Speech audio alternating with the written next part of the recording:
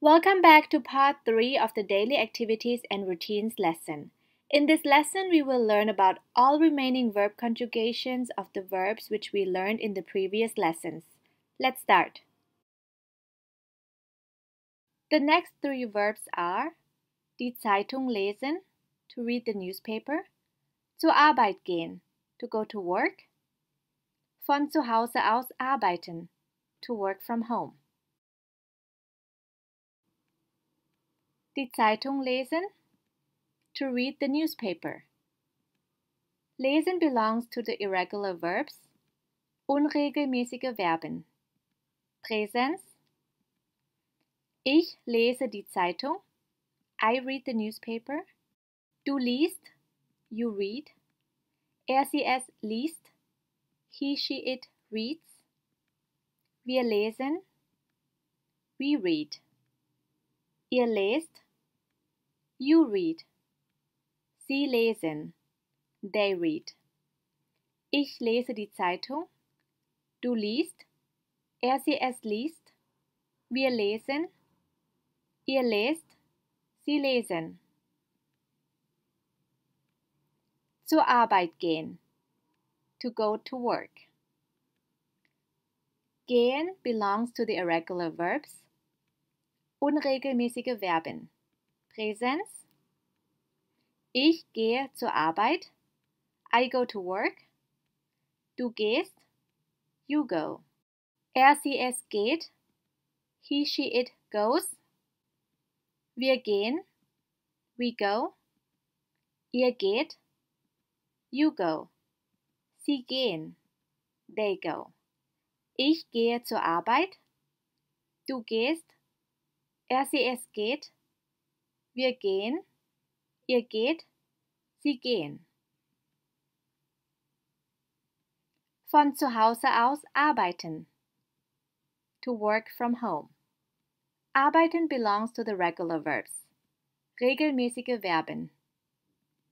Präsens. Ich arbeite von zu Hause aus. I work from home. Du arbeitest. You work. Er, sie, es arbeitet. He, she, it works. Wir arbeiten. We work. Ihr arbeitet. You work. Sie arbeiten. They work. Ich arbeite von zu Hause aus. Du arbeitest. Er, sie, es arbeitet. Wir arbeiten. Ihr arbeitet. Sie arbeiten. Here are the next 3 verbs. Online arbeiten, to work online. Mittagessen kochen, to cook lunch. Zum Mittag essen, to have or eat lunch. We just learned about the verb arbeiten. In this case, we have to put online after arbeiten. For example, if you want to say I work online, you would say ich arbeite online. Let's have a look at the verb Mittagessen kochen, to cook lunch. Kochen belongs to the regular verbs, regelmäßige Verben. Präsens. Ich koche. I cook. Du kochst. You cook. Er, sie, es kocht. He, she, it cooks. Wir kochen. We cook. Ihr kocht. You cook. Sie kochen. They cook. Ich koche. Du kochst. Er, sie, es kocht. Wir kochen. Ihr kocht. Sie kochen. The next verb is zu Mittag essen, to eat lunch. Essen belongs to the irregular verbs, unregelmäßige Verben. Präsens. Ich esse. I eat. Du isst.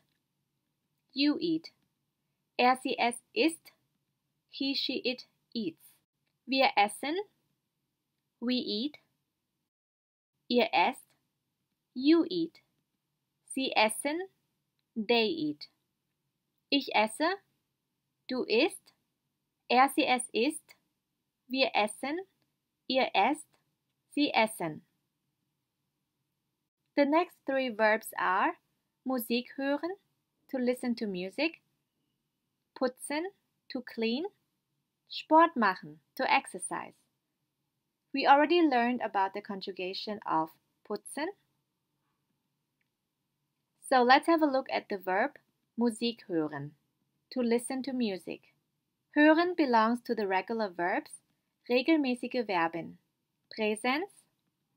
Ich höre Musik. I listen to music. Du hörst. You listen. Er, sie, es hört. He, she, it listens. Wir hören. We listen.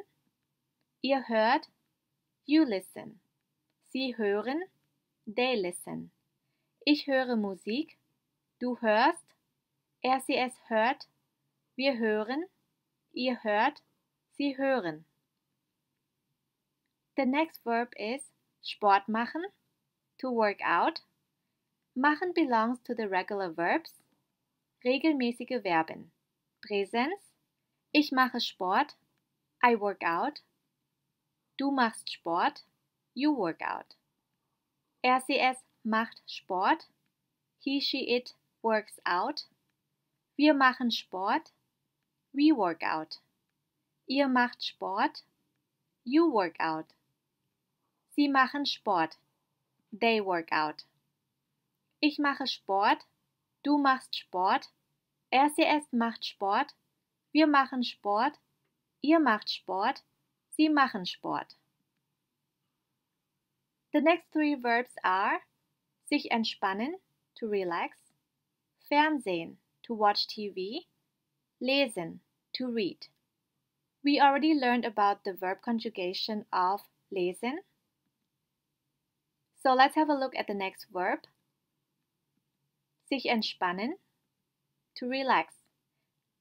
Sich entspannen belongs to the reflexive and inseparable prefixes and regular verbs. Reflexive, untrennbare Vorsilben und regelmäßige Verben. Präsens. Ich entspanne mich. I relax. Du entspannst dich. You relax. Er, sie, es entspannt sich. He, she, it relaxes. Wir entspannen uns. We relax. Ihr entspannt euch. You relax. Sie entspannen sich. They relax. Ich entspanne mich. Du entspannst dich. Er, sie, es entspannt sich.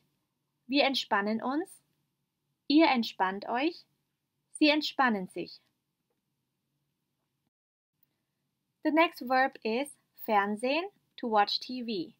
Fernsehen belongs to the separable prefix and is an irregular verb. Trennbare Vorsilben und unregelmäßig. Präsens. Ich sehe fern.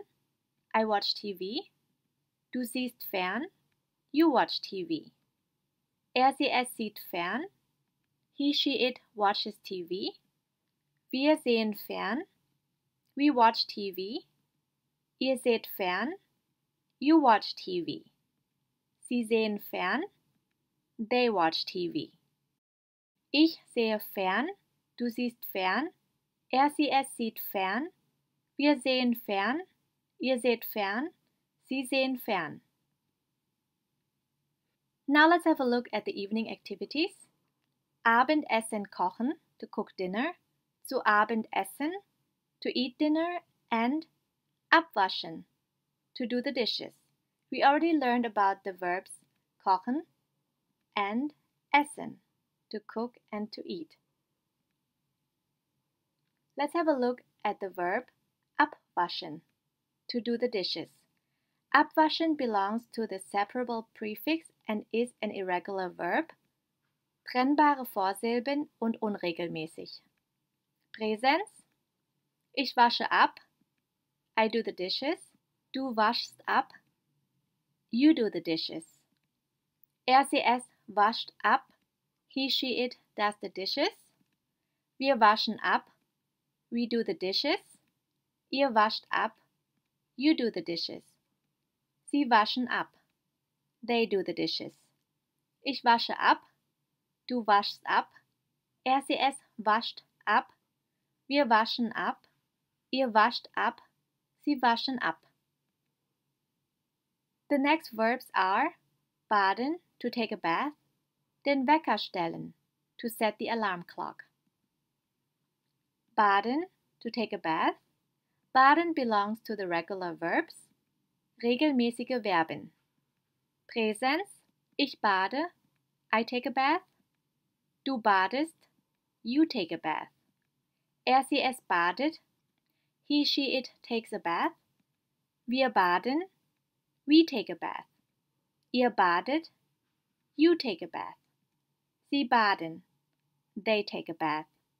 Ich bade, du badest, er, sie, es badet, wir baden, ihr badet, sie baden.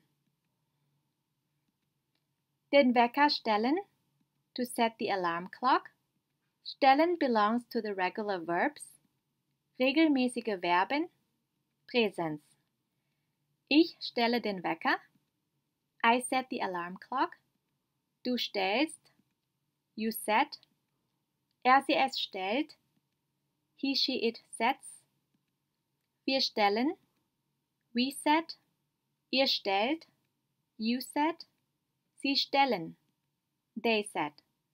Ich stelle den Wecker, du stellst, er, sie, es stellt, wir stellen, ihr stellt, sie stellen. And the last three verbs, sich ausziehen, to get undressed, den Pyjama anziehen, to put on the pyjamas, ins Bett gehen, to go to bed. Sich ausziehen, to get undressed. Sich ausziehen belongs to the separable prefix, reflexive and irregular verbs. Trennbare Vorsilben, reflexive und unregelmäßige Verben. Präsens, ich ziehe mich aus, I get undressed. Du ziehst dich aus, you get undressed. Er, sie, es zieht sich aus, he, she, it gets undressed. Wir ziehen uns aus, we get undressed. Ihr zieht euch aus, you get undressed. Sie ziehen sich aus, they get undressed. Ich ziehe mich aus, du ziehst dich aus, er, sie, es zieht sich aus, wir ziehen uns aus, ihr zieht euch aus, sie ziehen sich aus. Den Pyjama anziehen, to put on the pyjamas. Anziehen belongs to the separable prefix, reflexive and irregular verbs. Trennbare Vorsilben, reflexive und unregelmäßige Verben. Präsens, ich ziehe meinen Pyjama an, I put on my pyjamas. Du ziehst deinen Pyjama an, you put on your pyjamas. Er, sie, es zieht seinen, ihren Pyjama an, he, she, it puts on his or her pyjamas. Wir ziehen unseren Pyjama an, we put on our pyjamas. Ihr zieht euren Pyjama an, you put on your pyjamas. Sie ziehen ihren Pyjama an, they put on their pyjamas. Ich ziehe meinen Pyjama an, du ziehst deinen Pyjama an, er, sie, es zieht seinen, ihren Pyjama an, wir ziehen unseren Pyjama an, ihr zieht euren Pyjama an, sie ziehen ihren Pyjama an. And the last verb, ins Bett gehen, to go to bed. Gehen belongs to the irregular verbs, unregelmäßige Verben. Präsens, ich gehe ins Bett, I go to bed. Du gehst, you go. Er, sie, es geht, he, she, it goes. Wir gehen, we go. Ihr geht, you go. Sie gehen, they go. Ich gehe ins Bett, du gehst, er, sie, es geht, wir gehen, ihr geht, sie gehen.